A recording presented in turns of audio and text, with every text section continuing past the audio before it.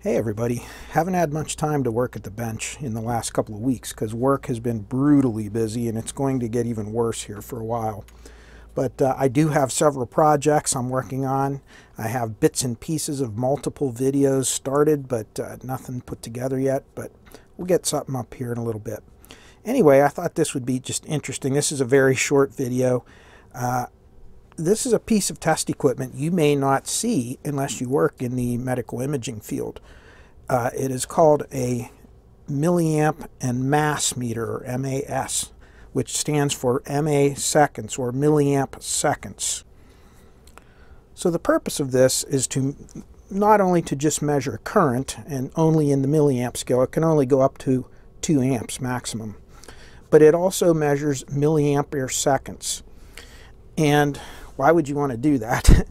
So what it's going to do is it's going to measure the amount of milliamps over a period of time. That's very important in the X-ray industry because that's one of the parameters that we use to determine what type of X-ray dose you're administering to the patient.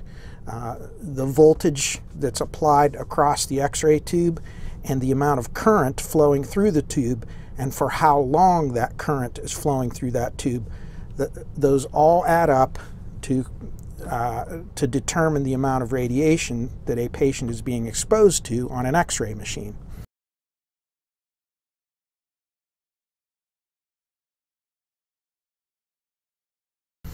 So this piece of equipment helps us to calibrate that and to measure it. And this thing came in, we just wanted to test it to make sure it works, and then we'll check for accuracy out with other equipment. But I just want to see real quickly if it works. And if you turn it to this setting here, it's just an amp meter. That's it. It checks current. And if you go this way, it will check current over time. And it can also check DC or AC current. We're just going to check DC current. If you set it to AC, there's a bridge rectifier in there and a little bit of compensation for the voltage drop across the rectifier that it will put into the circuit.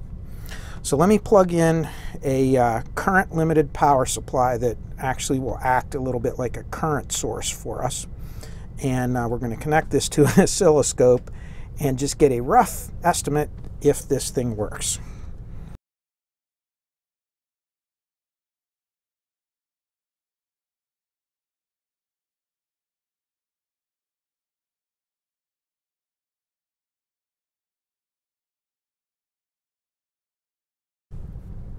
Alright, so I have a connector here.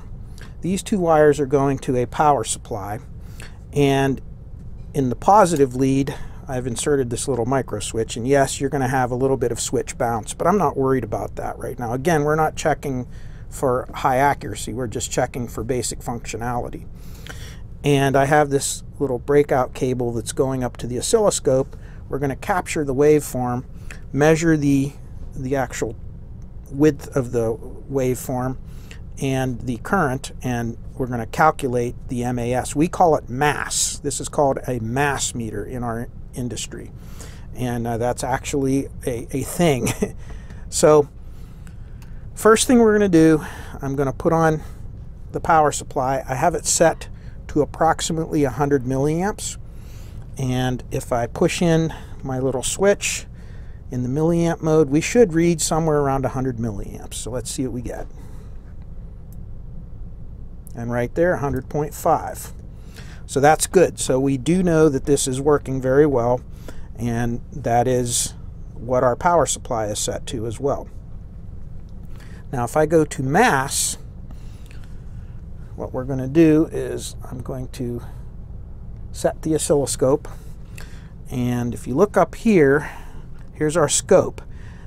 When I capture the waveform, we're going to measure it. All right, so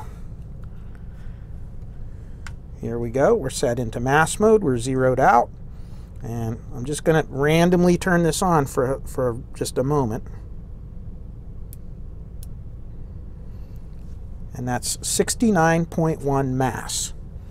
So then we're going to go up to our scope,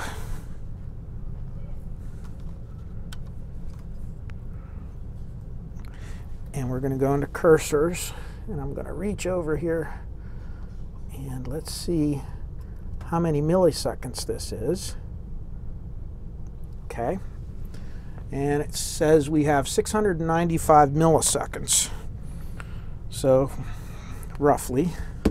So if I go 0.695 times 100 milliamps, I have 69.5 milliamp seconds, and you can see it says 69.0, very close.